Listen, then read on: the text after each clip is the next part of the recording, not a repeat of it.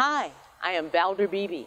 I am the host and the visionary of That Celebrity Interview.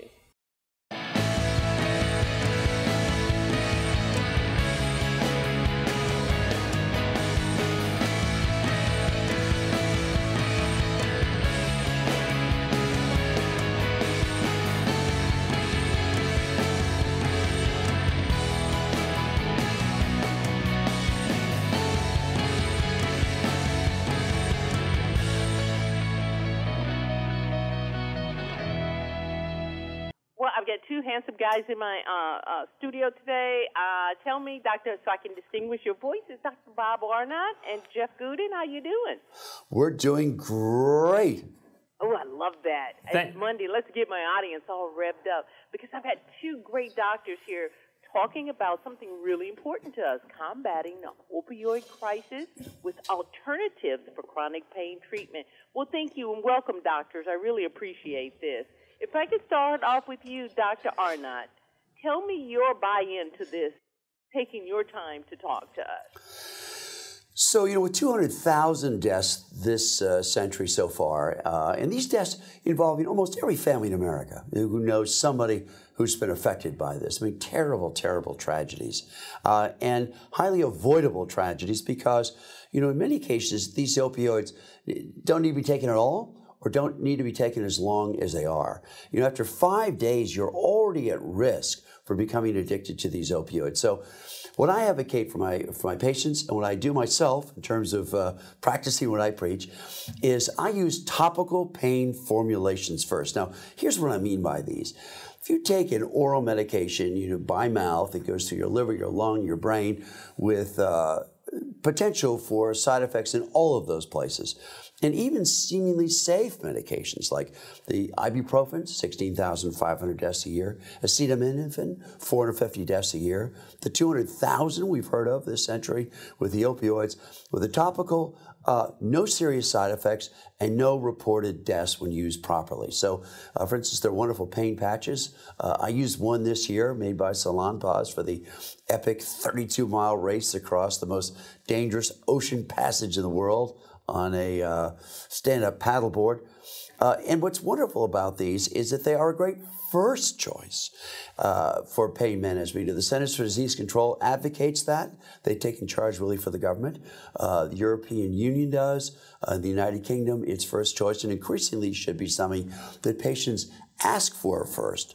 Jeff has this wonderful study that shows that 56% of patients given the topical pain therapy were able to entirely get off of opioids. Fantastic work, Jeff.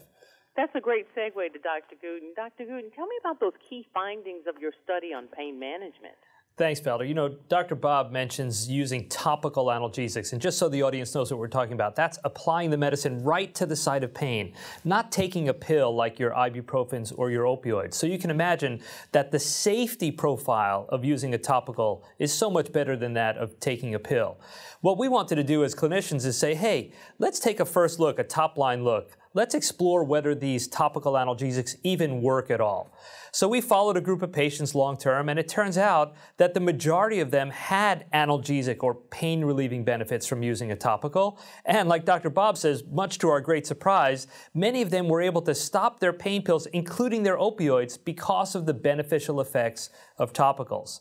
And also, as you've heard, the almost absent or negligible side effect profile from using the medicines locally really is a benefit to patients.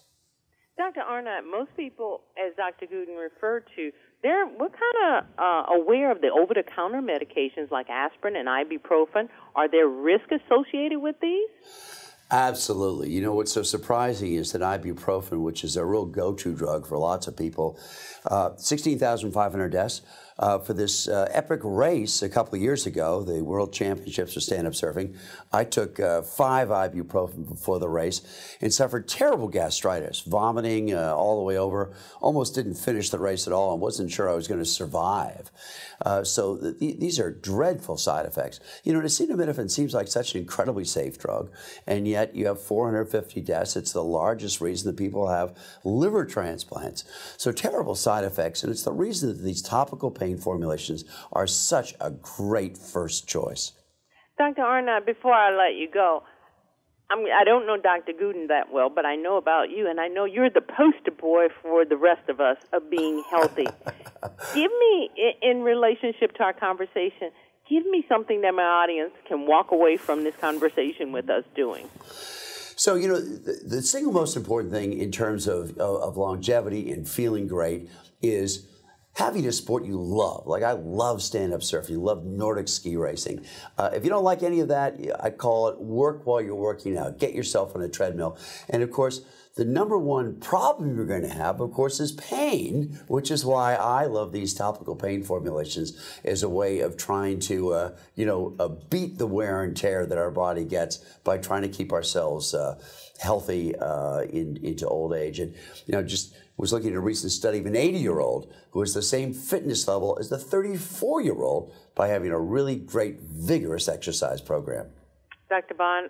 Arnot, you are a physician and an athlete and an advocate. And Dr. Jeff Gooden, you are a physician and a current doctor for the Pain Management Wellness Center in Englewood, New Jersey. I want to thank you both for talking to my audience, because you got the right audience. My audience is made up of 89.9% females, and they're baby boomers. So thank you so very much. And Valder, thanks for all the research you've done on a wonderful segment.